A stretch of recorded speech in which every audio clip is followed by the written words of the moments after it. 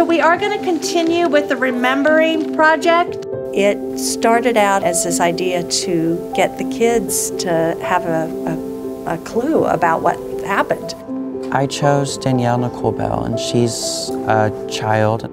They would pick a person and then do some research. She seemed really sweet and innocent and nice, and she liked nature.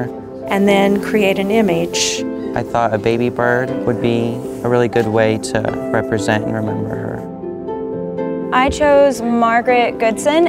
It was really cool that she was a part of a motorcycle club and she was 54.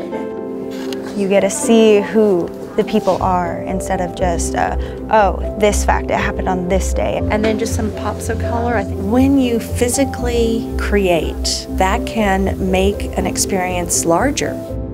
They won't forget the person, I guarantee you, because they have vested time, energy, thought, research. In art, we get to capture them, we get to put the full focus on them. I chose Kayla Marie Titsworth. I think my mom used to work with this girl. I'm sure she was really intelligent because she was multilingual. We are remembering their life instead of how they died, and it really helps us to remember them in a more beautiful way because we can make something beautiful out of their lives. I decided to have her on a really big rainbow fish, and I just felt like it had a lot of emotion in it. There was a connection then, and I suspect that there's a connection now. You knew them in the sense that they were people just like us.